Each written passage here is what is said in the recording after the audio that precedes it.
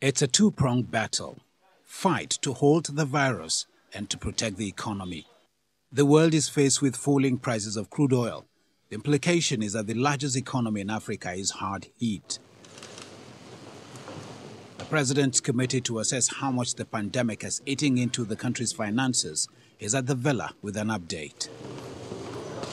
As you know, the crude oil price in the global market has gone much lower than the $30 per barrel that we had earlier on anticipated. So it means for us a further review on on the measures that we need to take.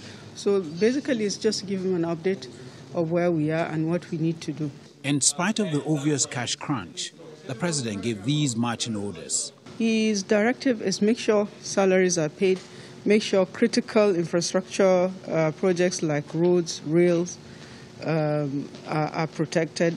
As much as possible, use local inputs so that we retain value within our economy, and also make sure that you have measures that protect the poor and the vulnerable.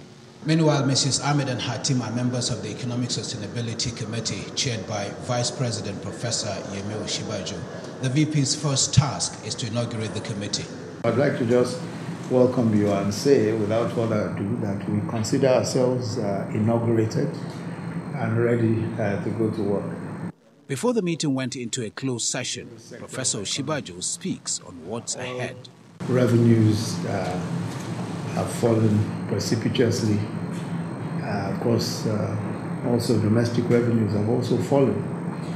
So we're at a very critical and uncertain time in our economic history, and even in our history as a nation. There are no immediate comments on the outcome of the committee's meeting. From the presidential villa in Abuja, Ibrahim Adra, Channels Television News.